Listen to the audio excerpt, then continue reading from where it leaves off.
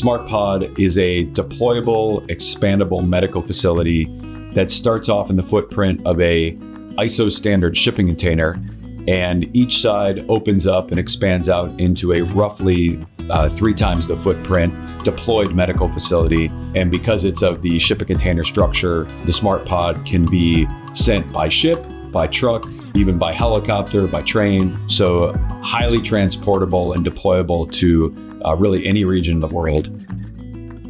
Xploration Health likes to get involved in humanitarian projects. A big part of what we're doing as our mission is helping in underserved and under-resourced areas. And so a project like what we're doing in the Gambia is incredibly meaningful, because not only are you enhancing the delivery of healthcare at a high level, we're talking about some of the most tangible impacts one can have. We're talking about saving lives of mothers and babies that really needs this improved access to healthcare. And so we're doing infrastructure building and enhancing educational capabilities by providing our Smart Pods. We've got an operating room for expecting mothers that require C-sections, with a connected post-op unit for post-anesthesia care. And so it's incredibly gratifying to me to know that we're involved in a humanitarian project that is going to make an enormous difference and impact the most meaningful way possible, literally life-saving treatment. Being part of what the Smart Pod is all about is the customizability and being designed by clinicians for clinicians.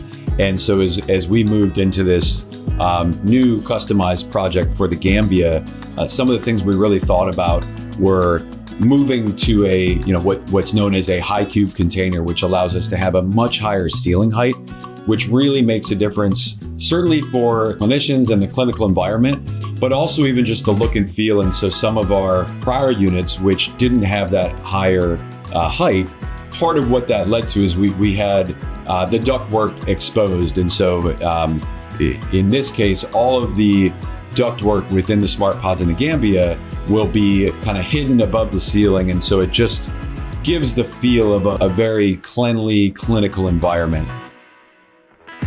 All of the dialogue and the work we've collaborated on with Baylor Global Programs, we've really had our eyes opened up to all the ways we can make a difference around the world.